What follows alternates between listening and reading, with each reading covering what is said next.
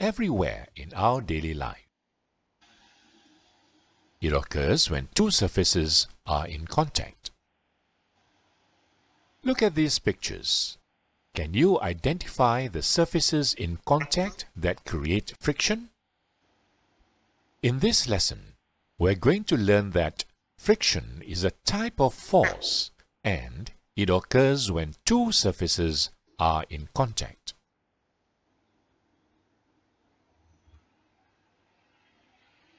What is friction?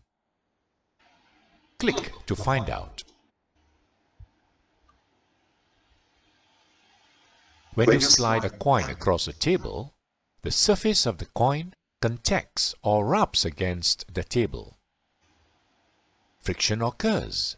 The coin then slows down and finally stops. When you slide a book on a surface, the book moves for a short distance and stops. Friction causes the book to slow down and come to a complete stop.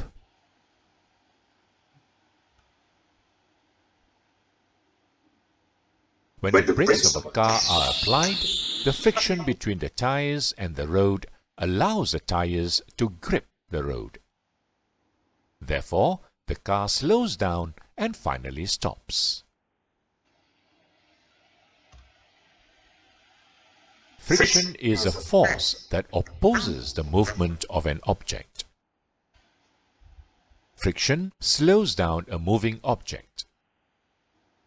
Friction happens when two surfaces are in contact with each other. There are many activities in our everyday life that involve friction. Examples are pushing a heavy load, sharpening a knife, using the brakes of a bicycle. Can you name other activities involving friction? Discuss with your friends.